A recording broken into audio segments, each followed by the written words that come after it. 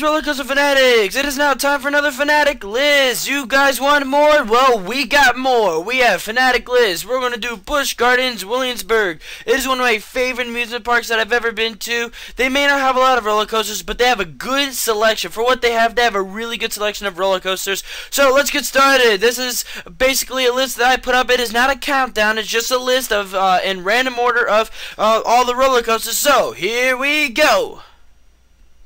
Let's start off with the newest roller coaster, Tempesto. This opened in 2015. A lot of people are wondering, is it really enjoyable? There's a lot of clones out there, and it doesn't look good. It's a very short ride and all that other stuff. In my opinion, it's enjoyable. It's my fourth favorite roller coaster at the park. It might not be saying much, but it's saying a lot. It's an amazing roller coaster. It's short and sweet. That's all I have to say. It's just short and sweet. It's got some great hang time, and I love the intensity on this ride. A lot of people say, well, what about long lines? Because this ride capacity is horrible. No offense, Busch Gardens, but they are so used to dispatching trains very quickly that the lines actually move quite frequently. Actually, the lines are usually not long at all, or they might look long, but they go by really quickly. And of course, as I already said, this ride can be very intense. Let's move on to the other launch roller coaster. Yay or nay? This is for Bolton. Now, for me, it's a nay. Here is why. I'm not a big fan of this roller coaster for some odd reason. I love it. Don't get me wrong. This is like a fantastic roller coaster. I like what Zero did with the launch building, but to be honest, it's more towards the family side. Plus, there's also a rattle that's been growing on parts of it. It's mainly towards, like, during the building effects. I know in the helix anyway, I felt a huge rattle. And is it intense? Only in the building. Even though it launches quite faster outside of the building, it'll launch you up to 53 miles per hour, and the drop is really fun. But the only big intense parts that I got anyway, besides the building, were the last two turns, where it has like the S turn that follows Big Bad Wolf's path. That's the only really intensity I found that doesn't include the effects in the building. But the one thing I love about this roller coaster is the theming. This theming is just on point. One of the best theming roller coasters I've ever been on.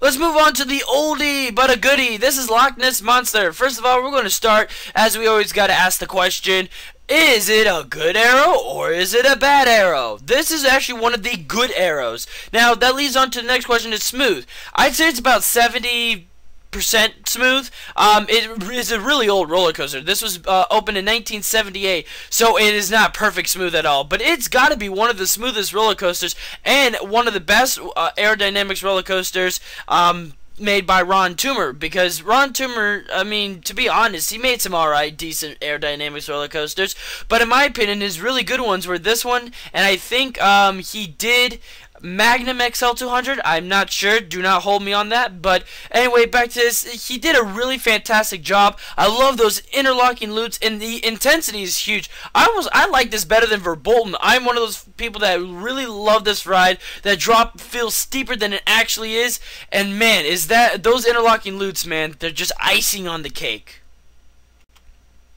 And now we have the three B&Ms. Let's start with the newest B&M and go down to the oldest B&M. So the newest one is the Griffin. This one opened in 2007. This is what used to be anyway before Valerie Vin will open. It is right now the tallest and longest and fastest B&M dive coaster. This is before Valerie Vin has opened, but once Valerie Vin has opened, you can forget about this roller coaster. But anyway, intensity is insane on this ride. Oh my gosh, these dive coasters know intensity and speed. They are just fun. Now, the only problem with this roller coaster, and I say this for all dive coasters, is the duration. These dive coasters are not long. They are over really quick, which is kind of sad because they're very intense. Once again, like Tempesto, this is just a short and sweet. This is just short and sweet, got a nice drop inversions and a nice speed, and then it's over. Worth riding? Yes. It is definitely worth riding. Lines go by quick. Besides capacity, everybody just likes to pee their pants because this ride looks like a monster in the park. It's the tallest ride in the park,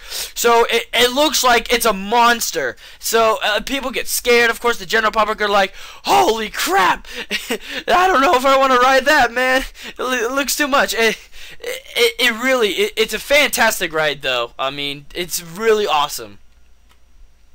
And now the next one, right in the middle, but is one of my favorite and I think is the best ride in the park, and that is Apollo's Chariot. This is the B&M Hyper Roller Coaster, the first one made by B&M, fun fact.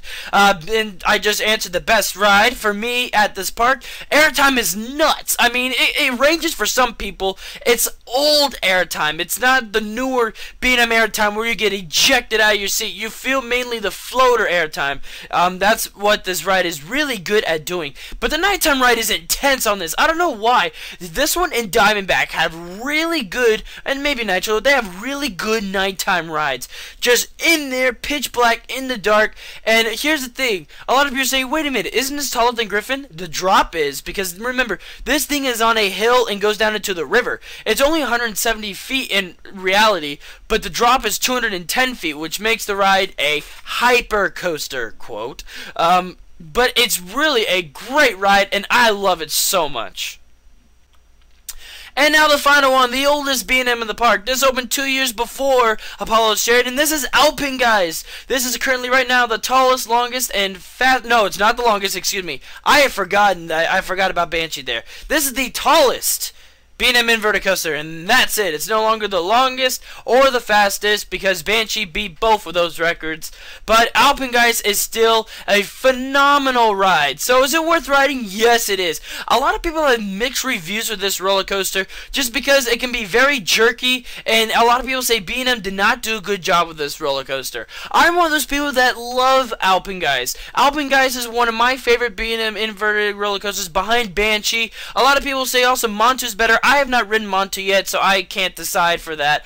But it is definitely worth riding. It's extremely intense. I love the speed. The speed catches you, especially on the drop. You're like, oh my gosh, like it feels like you're going faster than you actually are. It is insane. And a lot of people also don't like the theming, but the theming is loosely, but it has that theme of a sky ride. The trains have skis on the back of them, and there's also huts because it also rhymes with the Les Scoot, which has some theming. But overall, this is a really good ride. A lot of people do not like the jerkiness on the Cobra roll, which makes sense. You got to kind of prepare yourself for that. Same thing with the mid-course brake run. But to be honest, this is a fantastic roller coaster. So that is Fanatic List for Busch Gardens, Williamsburg. Thank y'all for watching.